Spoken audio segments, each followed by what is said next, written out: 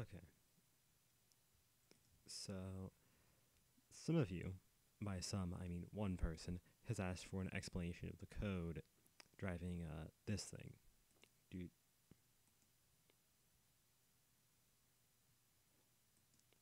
So let me explain it to you a little real quick.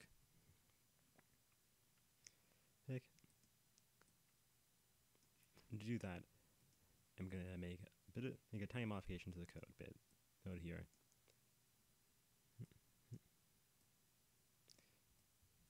Here to make explaining it easier. Bop.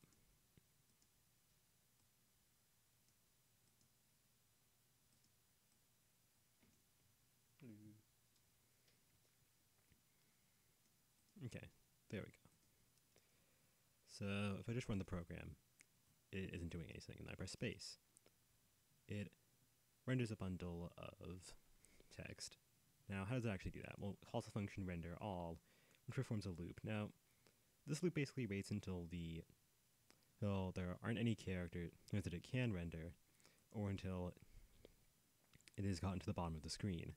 Once either of those conditions is filled, it stops, and it stops. And what it does is it renders a line, sets the x position of the cursor to 0, and changes the y position of it by 1 so that it goes down one line. So what does render line do? Well, goes to a position, changes its x position a bit, picks a random character,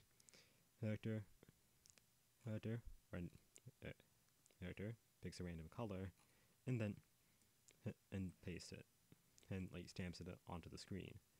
So both of the random color and random character functions are basically a dice roll. Right there, simulate dice rolls so that way you can have shifted odds. Like there's a 90% chance that you're going to get a blank space, otherwise you're going to get a random character. Here, like for example, there's a variable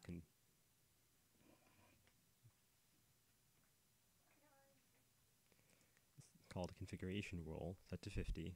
It uses a 50% chance that you'll get the altered color and 50% chance that you'll get the regular color, which is green. So basically when it renders a line, it sweeps across the screen, drawing characters. Then once that's done, it goes, it sets its S position to 0, it goes over here, but it's down one line. Now whenever it renders a full thing, it actually changes the whole thing. It actually changes the brightness. Now what that does means is that newer layers are visibly brighter than older layers, which is why the text appears to be getting brighter as it runs. So keep in mind that there are a few constants here, like for example, there's a setup function here which sets the brightness, alternative color, chance of getting alternative color, and the number of characters. In case you're wondering, the reason why is because there is a set number of characters.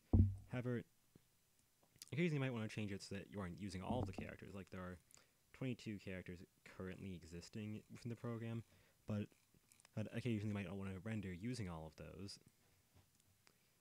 Say you want to render using just 12 of those characters. Well, now you can.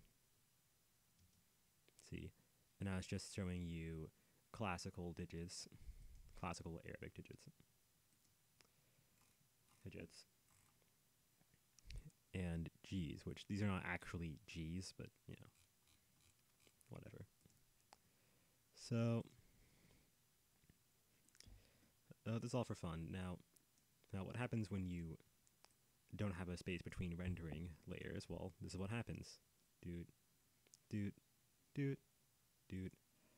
So real quick, because Scratch is a game engine, it does have a few options that are a little weird. Like for example, you can set a function to run without screen refresh. What that actually means is that it doesn't refresh the screen in each step of the function. It only refreshes before the function is run and immediately afterwards, which means that most of the time it looks like this.